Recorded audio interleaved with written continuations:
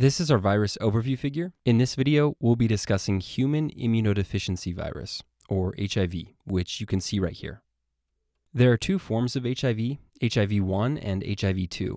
HIV-2 is much less common and is endemic in West Africa, while HIV-1 is much more common. Also, most of the time when someone says HIV, they're referring to HIV-1. Finally, for the boards, it's much higher yield to be familiar with HIV-1. So in this video, that will be our focus. We know this video is long, but it will be worth its weight in gold because HIV is one of the most important pathogens to be familiar with for step 1. So buckle down and let's dominate this beast. Before we get into the image mnemonic, let's take a step back and understand HIV from a conceptual standpoint first. As you can see, this is an image of the structure of HIV.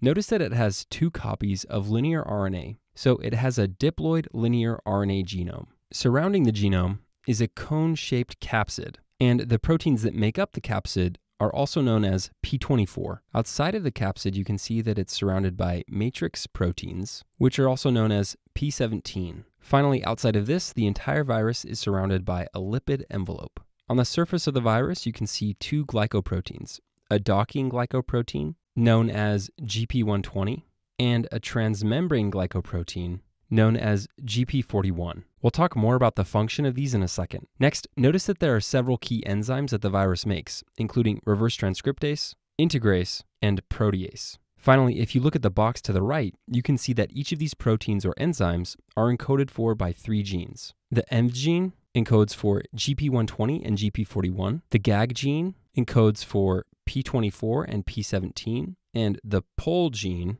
encodes for reverse transcriptase, integrase, and protease. If you're feeling overwhelmed right now about all this detail, don't be. The image mnemonic we'll go through in a minute will make this a cakewalk. I just want you to visually appreciate how complicated HIV is and have this picture in the back of your mind as you memorize these details. All right, now that you understand the structure of HIV, let's move on to discuss the replication cycle.